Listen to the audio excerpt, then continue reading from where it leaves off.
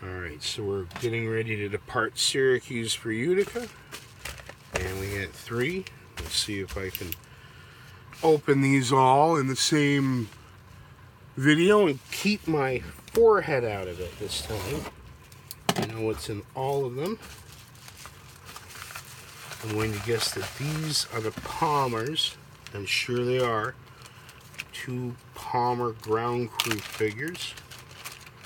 Mid to late 60s, and the distinctive Palmer Plastics larger style casting.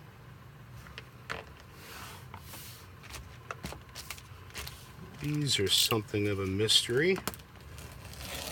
I've been in and out of my cart, watch list, whatever you want to call it, for months. And I gots to know. Nice little box.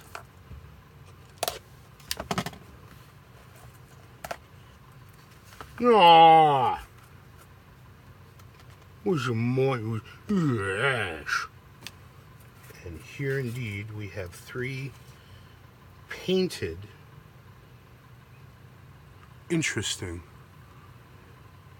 3 painted Spacemen. MPCs.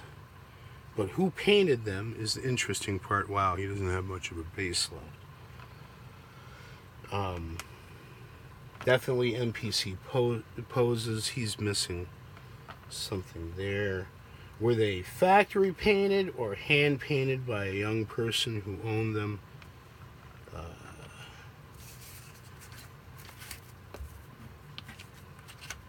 He's unknown at this time. Oh, he's missing his hands. How about that? He's got his. He's missing a hand. He's still got his pistol.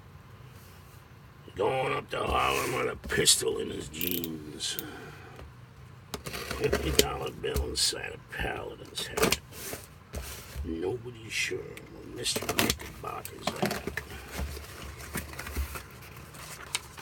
You are welcome. And I have back another of my lost Apollo astronauts. Now he's chewed up, but the price was right.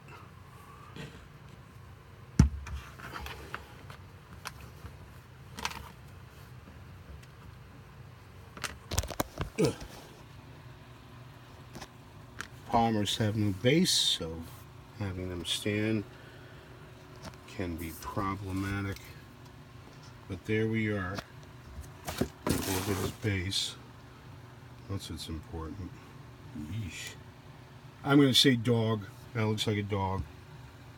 Dog got a hold of the astronaut and got a good bite.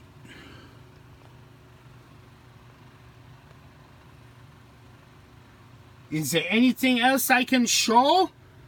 What is astronauts for the space buckets?